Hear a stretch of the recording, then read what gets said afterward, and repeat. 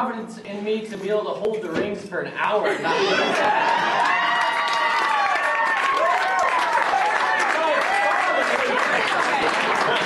are you laugh when you ask for the rings? But anyway, let it slide. All right.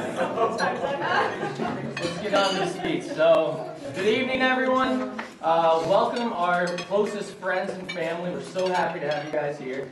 And I wanted to start off by talking about something that Dave and I were talking about yesterday, which is you guys. How great of a family we have.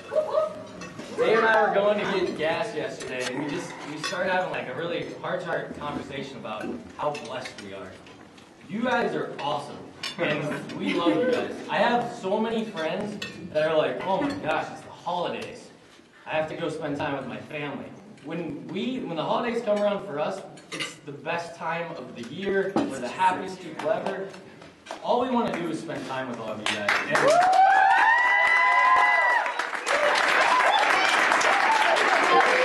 And thank you guys so much, and we're so happy you guys got to come out here to California and have the greatest weekend ever.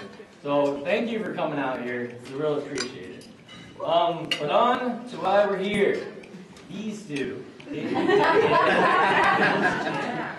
So I, of course, am Dave's little brother. So I wanted to start off by basically bragging about this guy.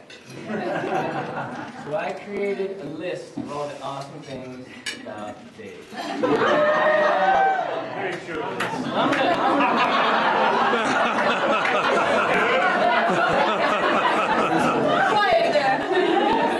So I'm going to read this list. So starts off, my brother. Everyone can look at him.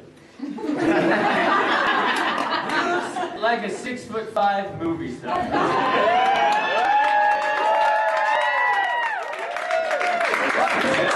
He has been mistaken for a 6'5" porn star.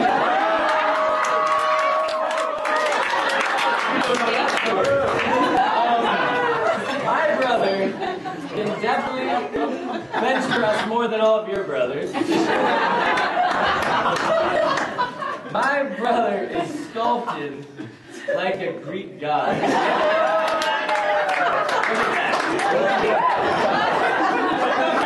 And I can't read this with Dave. I can't read your handwriting on this one.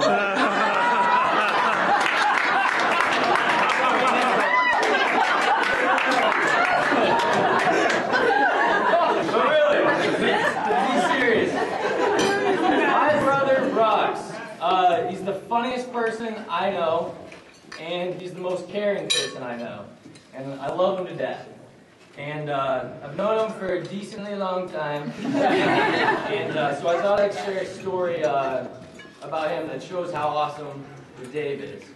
And so I thought the story that I tell is the last time that I got in a big fight. So it was the last time I ever fought with Dave, actually. And I don't know if you remember this story, but it really sticks out in my head because you're awesome. So we're in Dale Hollow, and some of our family was and I think we were playing like a card game or something. And if you don't know, for all the hills who don't know, we are very competitive. Maybe I was losing it. I don't know, but somehow this got into a huge argument, and we were just so mad at each other. I remember at one point, I was so mad, I just left the room.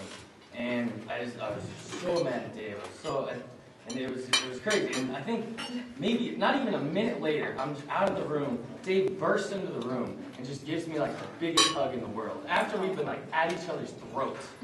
And he just told me how much he loved me, and that he's like, Tony, I never want to fight with you ever again.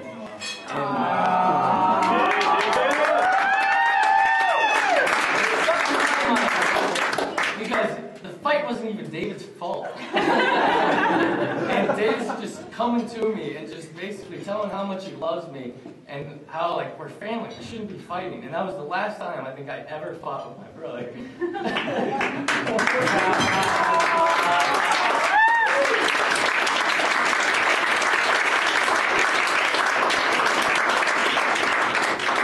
I think it's awesome about Dave because it just shows that He's the most awesome person in the world. He keeps our family together. He's the nicest person, and he just makes us all so happy. And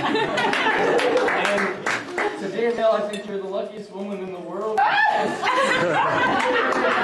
he's going to make you the happiest woman for the rest of your life. And to Dave, I've looked up to you my whole life, man. I love you so much. You're the greatest guy I know. Type dad.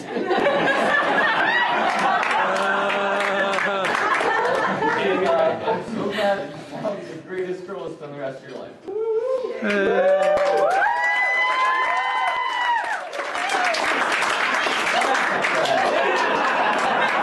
Alright, now on to this lady over here.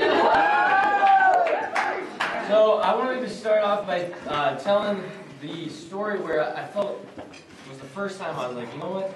This girl is the perfect person for our family. So I was thinking, I was like, you know what? The moment I knew that Danielle was the perfect fit for our family was on a family trip in Cape Cod.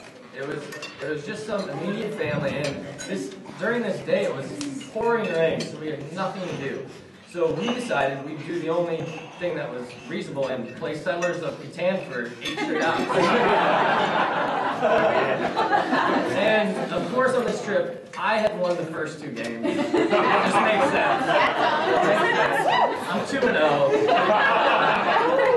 And then after I just won that second game, Danielle just calls out in front of everyone. She's like, guys, don't you realize Tony's like trying to act innocent. He's trying to act his part so that he keeps winning all these games. And the moment that Danielle turned every single person in this game against me, I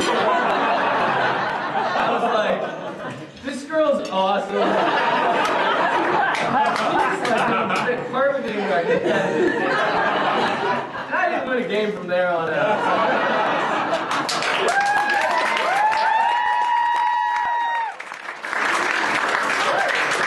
For our family. And then the moment that I knew that Danielle was perfect for Dave was basically the first moment I ever met her. And sorry, Jay, I never thought anyone could make Dave laugh more than you. But this girl over here makes Dave laugh more than anyone I have ever met in my life, and she makes him the happiest person I've ever seen in my life. But who's a better kisser, Dave?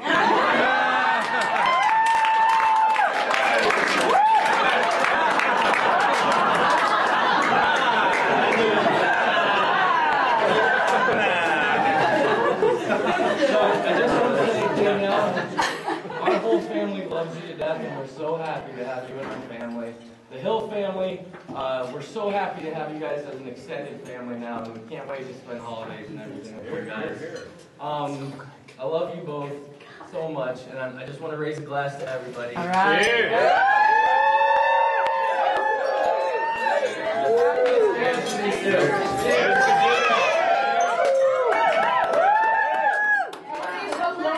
Tony, only baloney.